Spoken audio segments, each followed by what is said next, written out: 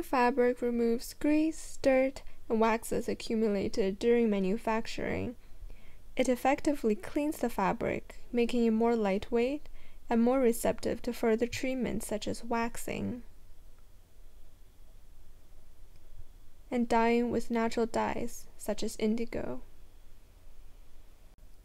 In this video, we'll be talking about how to scour cellulose fiber fabrics, which are of plant origins, such as canvas made from cotton plants, linen made from flax plants, and others made from bamboo, hemp, jute, and etc. We will not cover how to scour animal fiber fabrics, as we believe in respecting animals and not using their furs and skin for clothing. First, prepare your fabric, measure it out, and cut it. As you can see, we're using canvas here and it frays quite easily. So to prevent it from fraying further when you scour it, use some tough thread and overlock the edges. Here we're using this stitch on the sewing machine, which looks like this.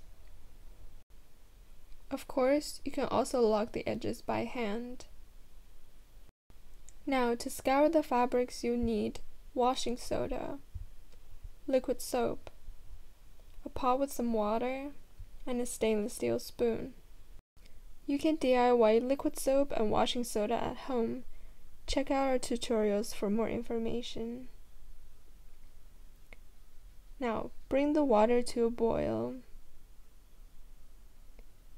Put in 1 tablespoon of washing soda and 1 tablespoon of liquid soap. Stir till dissolved.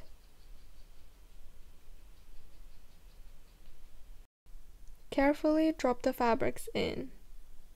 Use your spoon to help it be submerged.